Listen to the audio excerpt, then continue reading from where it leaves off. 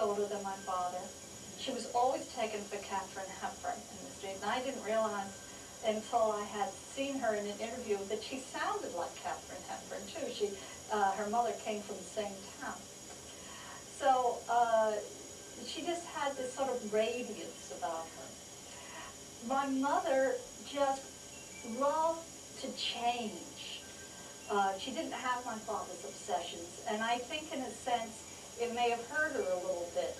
She would do something and then do it as well as she could and then get bored, and then switch to another thing. Now, my mother was most famous, really, in the 20s as a precisionist. And of course, it wasn't called precisionism then, it was called the New Classicism.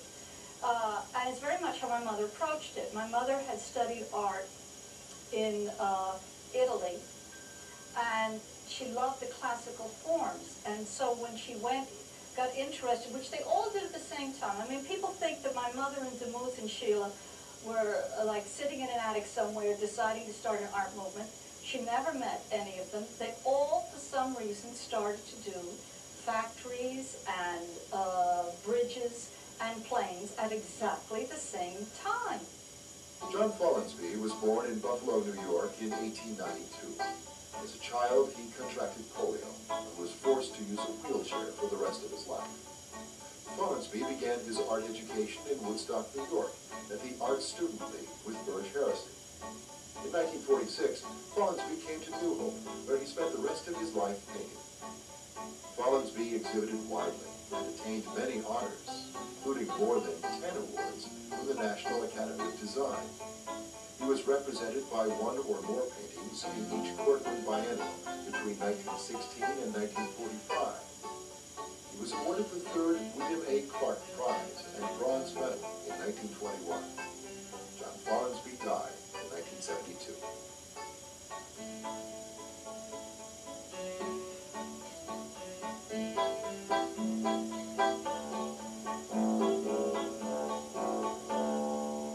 So throughout the 30s, there were Ramsey Evans, Louis Stone, Lee Gatch, Peter Keenan, all of whom were working in a variety of styles, trying to create for America in the 1930s a style appropriate to the times.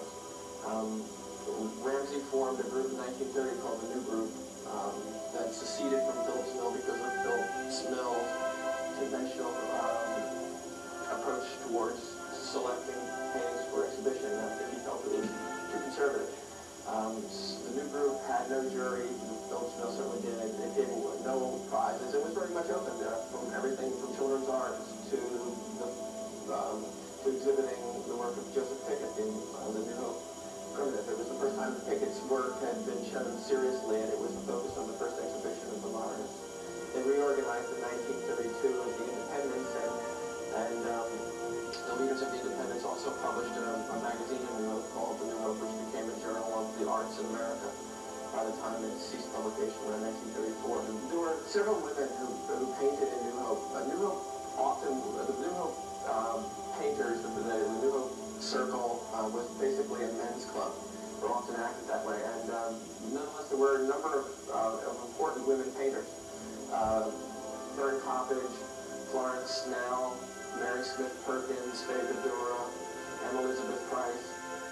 Fern Coppage was born on July 28, 1883, on a family farm near Decatur, Illinois. Coppage studied at the Art Institute in Chicago and went on to New York City and studied with William Merritt Chase at the Art Students League. Coppage then moved to Philadelphia, attending the Pennsylvania Academy of the Fine Arts. In 1917, she made her first sojourn to New Hope. Bucks County would be the artist's permanent home for more than 30 years. Coppage died in New Hope on April 21, 1951, at the age of 67.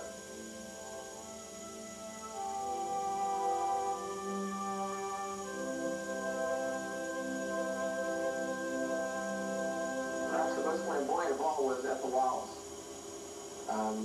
Ethel Wallace, in many ways, I think, typifies the best of the New Hope artists. She was a bohemian. She was a wonderful, flamboyant character. Jim McGill calls her the Isadora Duncan of New Hope. She was, it's been described as a woman with the body of a farm girl and the spirit or heart of fire. She was serious about her art, she produced a great art, and she had a flamboyant lifestyle. And I think those are all things that people enjoy greatly about New Hope then and now. She was one of the first, perhaps the only artist to actually grow up in New Hope. She moved here with her father when she was 4 years old in 1889. Her father ran the mills first in New Hope and later in Lambertville. She studied with Lathrop and went on to the Pennsylvania Academy and began exhibiting works at the Pennsylvania Academy in 1910. She moved later to New York where she opened a studio. She always maintained a residence in New Hope, and I think would always describe New Hope as her home. And became quite well known for batik work. There was a renaissance in the use of batik, and it became all the rage with the people living and working around the Washington Square area, Bohemian area of New York. Today, there are many galleries and studios in New Hope and Lambertville. There's a great deal of pride in the art history of the area. The arts continue in the tradition of the past, not only in painting, but also in crafts and furniture.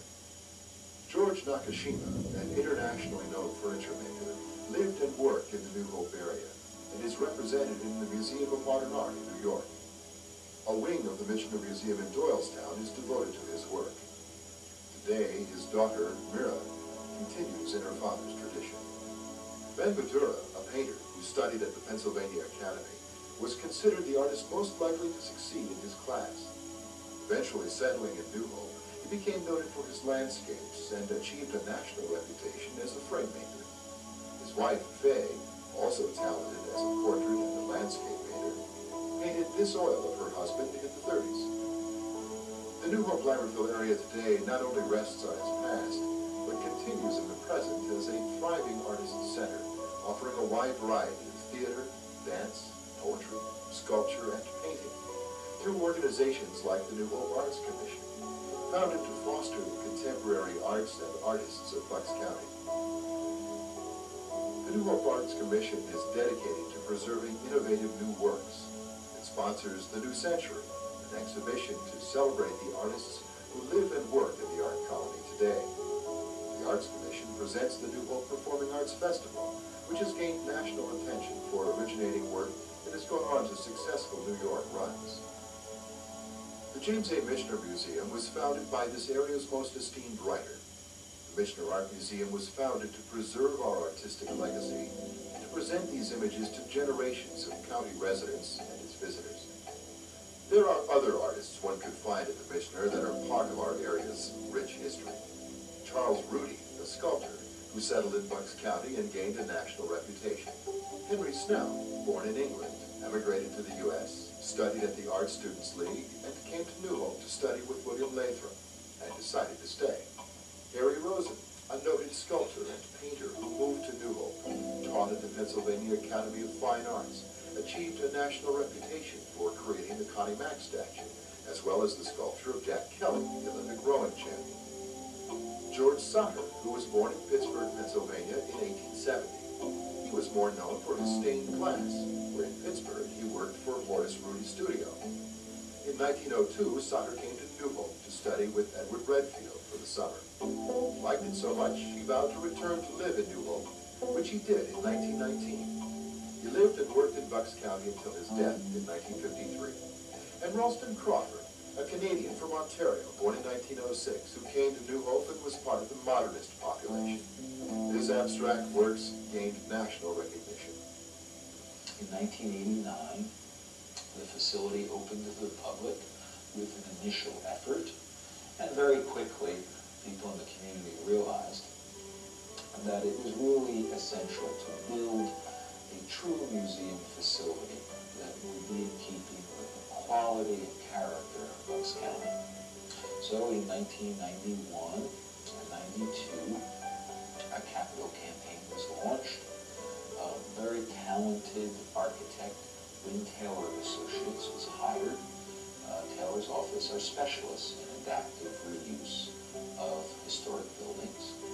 And they designed a major expansion that would give this community a first-class regional museum.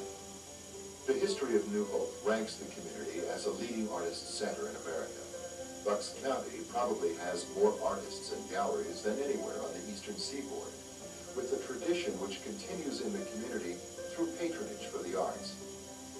Today, visitors to New Hope enjoy the vestiges of New Hope and Lambertville's artistic past, and enjoy the thriving artistic community of the present. It is one element of this multifaceted, diversified community that is a common thread, a deep respect for the history and heritage